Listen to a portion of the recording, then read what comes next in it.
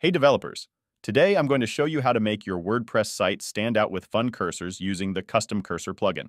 It's easy and adds a bit of flair to your site. Let's get started.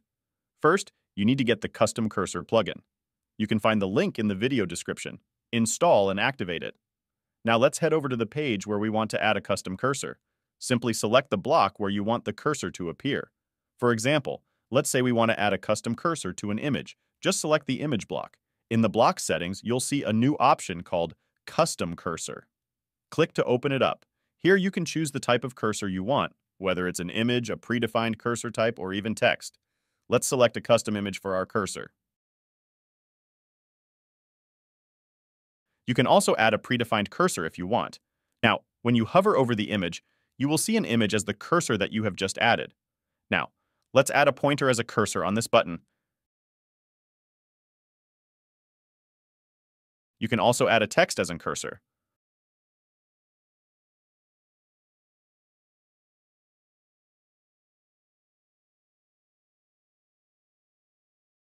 Want to make your cursor even cooler? Go to the design options and tweak things like size and color until it looks just right.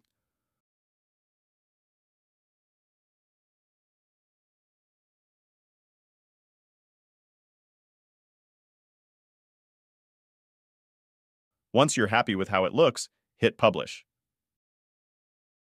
Your custom cursor is now live on your WordPress site, adding a bit of fun for your visitors. Don't forget to check out the link in the video description for the plugin and other cool stuff.